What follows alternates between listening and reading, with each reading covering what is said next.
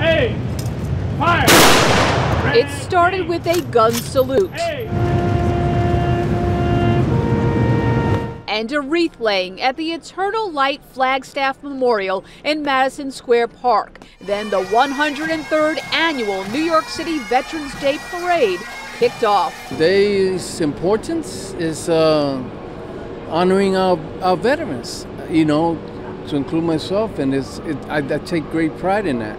And this is the largest Veterans Day parade in the country. More than 20,000 marchers and more than 280 marching units.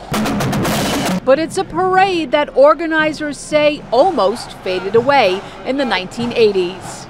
This parade almost went extinct. If it were not for a handful of Vietnam veterans that said, no, that will not happen, and they stood up the charter for the United War Veterans Council and took the parade over. This year, the parade is back in full force for the first time since the pandemic. The Grand Marshal, Master Chief Petty Officer of the Coast Guard, Vince Patton, the first Black American to hold that prestigious title. There are 17.4 million veterans in this country, and this parade, the granddaddy of them all, the way I look at it, is that this is the Veterans Parade of the country. Among the spectators, Kaylin Ray from South Carolina. As a Coast Guard wife, she says she's glad that people are here to show their support for those who have served our country. To see what all the people that are sacrificing and serving their country, because they don't see it every day. And of course, I had to know what the Grand Marshal thought about the nonstop raining on his parade. In the United States Coast Guard,